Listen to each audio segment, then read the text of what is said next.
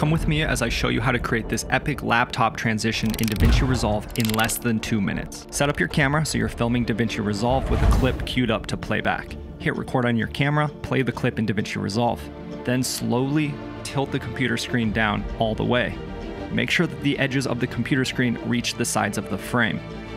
Now, let's open up Davinci Resolve. Here we have the clip that we just shot. I'm going to make some basic adjustments. In the inspector, I'm going to zoom in a little bit, move the X position over so the computer screen is more centered, come down to the lens correction, and just straighten up the edges a little bit. Then I'm going to right click and select New Fusion Clip, then go into Fusion. I'm going to scroll to the point where the laptop screen is about halfway. With the media in once selected, I'm going to add a polygon node. In the right-hand side, select Invert. Draw one straight point across the screen, right at the edge of the laptop screen, and then draw a box like this and complete the loop.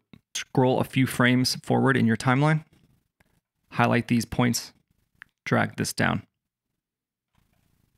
Make sure it matches up with the laptop screen. Repeat this process until the laptop is all the way closed.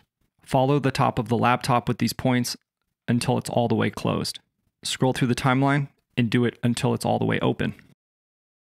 Using the arrow keys, scrub through the entire clip to make sure that the mask follows the top of the laptop. If it doesn't, make your adjustments on that specific frame.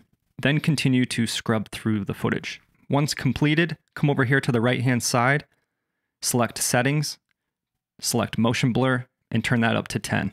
Now, bring the clip that you're playing in Davinci Resolve that you want to transition into, find the point of where it starts to mask, and drag the clip underneath. This next step is optional, but I think it blends the two clips together pretty well. With the clip that we're transitioning into, come up here to the effects, go down to Open Effects and type in Lens and find the Lens Blur. Drag that on top of the second clip. Bring the playhead to the beginning of the bottom clip, turn up the blur size a little bit, then select the keyframe. Then scroll the playhead a few frames ahead of the transition, and then let's go ahead and turn the blur size all the way down. Move the playhead right where the transition is occurring, and let's just try to match the blur. So in order to do that, you can come to the very beginning, turn up the blur size or turn down the blur size. In this case, I'm going to turn it down a little bit. Then scrub back, and the blur looks like it matches the laptop screen. So now, here's the final result.